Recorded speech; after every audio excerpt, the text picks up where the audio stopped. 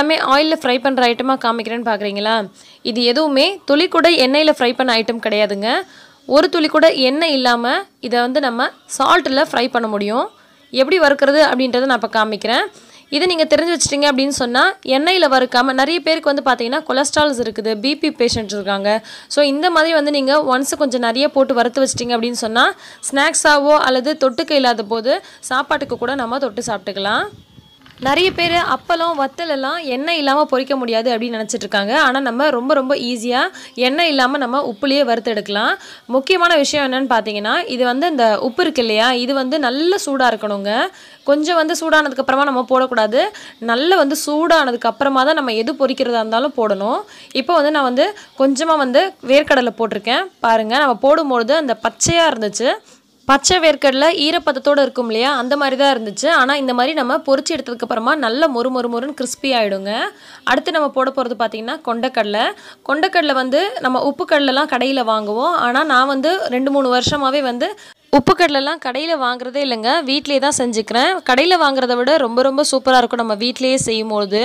இந்த உப்பு கடலை உடம்புக்கு ரொம்ப நல்லதுங்க. கண்டிப்பாக நீங்கள் இது மாதிரி நிறைய செஞ்சு வச்சிட்டிங்க அப்படின்னு சொன்னால் அப்பப்போ குழந்தைங்களுக்கு கொடுக்கலாம், நீங்களும் சாப்பிடலாம். ரொம்ப ஹெல்த்தியான ஸ்நாக்கை நம்மளே வீட்டில் இந்த மாதிரி செஞ்சுக்கலாம். இதை நம்ம கடையில் வாங்க வேண்டிய அவசியமே கிடையாது. பாருங்கள் இப்போ எப்படி நல்லா அழகாக பொரிஞ்சு வந்திருக்குன்னு. இதில் முக்கியமான விஷயம் என்னென்னு பார்த்தீங்கன்னா, இந்த உப்பு இருக்கு இல்லையா, அது வந்து நல்ல சூடாக இருக்கணுங்க. கம்மியாக சூடு இருந்துச்சுன்னா இது மாதிரி பொரிஞ்சு வராது. நல்ல சூடாக இருக்கும்போது தான் இந்த மாதிரி நல்லா பொரிஞ்சு வரும். இப்போ நம்ம ஒரு பாக்கெட் உப்பை வேஸ்ட் பண்ணணுமா அப்படின்னு சொல்லி சில பேர் யோசிப்பீங்க. இதை நம்ம வேஸ்ட் பண்ண போகிறது இல்லைங்க. இந்த மாதிரி நீங்கள் எப்போதுமே பொரிக்கிறதுக்கு இதே உப்பையே வந்து திரும்ப பயன்படுத்திக்கலாம். ஸோ இந்த மாதிரி வறுத்து எடுத்ததுக்கப்புறமா நல்லா ஆறுனதுக்கப்புறம் ஒரு பாக்ஸில் போட்டு அதை நீங்கள் வெளியிலேயே வச்சுக்கலாம். ஃப்ரிட்ஜில் வைக்கணுன்ற அவசியம் கிடையாது. இந்த உப்பை நீங்கள் எப்போல்லாம் வறுக்கிறீங்களோ அதுக்கெல்லாம் பயன்படுத்திக்கலாம். அதே மாதிரி இந்த பேக்கிங் பண்ணுறோம் இல்லையா, அதுக்கெல்லாம் கூட நம்ம பயன்படுத்திக்கலாம்.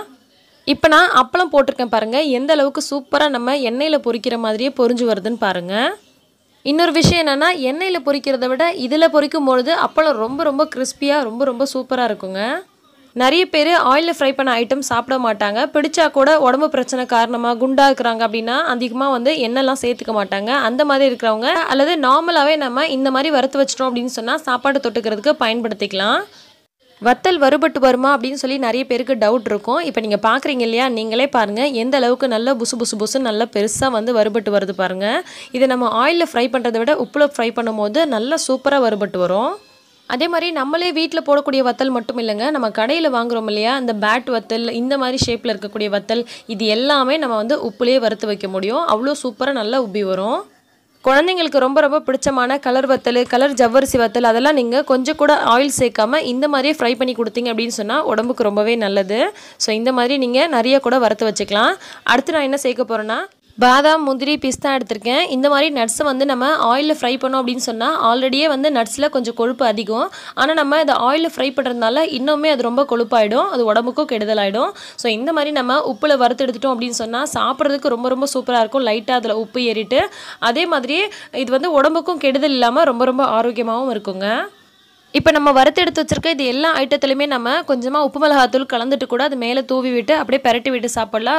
ரொம்ப நல்லாயிருக்கும். அல்லது அப்படியே சாப்பிட்லாம். இதை நம்ம ஸ்நாக்ஸாகவும் சாப்பிட்லாம், அதே மாதிரி சாப்பாட்டுக்கு தொட்டுக்கையாக கூட சாப்பிடலாம். இப்போ நம்ம உப்பில் ஃப்ரை பண்ணியிருக்க எல்லாமே பார்க்குறதுக்கு நல்லா இருக்குது. ஆனால் அதோட கிறிஸ்பினஸ் எப்படி இருக்கும்னு சொல்லி நிறைய பேருக்கு டவுட் இருக்கும். நீங்களே பாருங்கள், அப்பளம் வந்து எந்த அளவுக்கு நல்ல தூளாக உடையுது பாருங்கள். நம்ம வந்து ஆயிலில் ஃப்ரை பண்ணுறதை விட இதில் ஃப்ரை பண்ணுறது நல்ல கிறிஸ்பினஸோடு இருக்கும். அதே மாதிரியே நட்ஸு பாருங்கள்.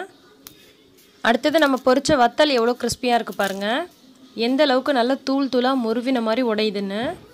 அடுத்தது கடையில் வாங்கின வத்தல் எந்த அளவுக்கு கிறிஸ்பியாக வந்திருக்கு பாருங்கள். இந்த வத்தல் வந்து ஆயில் கொஞ்சம் நிறைய ஊற்றி வறுத்தா தான் நல்லா வரும்னு சொன்னாங்க. ஆனால் நான் வந்து உப்பில் ட்ரை பண்ணி பார்த்தேன், ரொம்ப சூப்பராக வறுபட்டு வந்திருக்கு. அடுத்தது உப்பில் வறுத்த உப்புக்கல்ல எந்த அளவுக்கு நல்லா சூப்பராக கிறிஸ்பியாக வந்திருக்கு பாருங்கள். நல்லா வந்து டபுள் சைஸாக பெருசாகி வந்திருக்கு. அடுத்தது நம்மளே வறுத்த வேர்க்கடலை. நம்ம வேர்க்கடலை வந்து வறுத்து வாங்கணும் அப்படின்னு சொன்னால் விலை ரொம்பவே அதிகமாக இருக்கும். வாங்கி இந்த மாதிரி வறுத்துட்டோன்னா நமக்கு செலவு ரொம்பவே மிச்சமாகும்.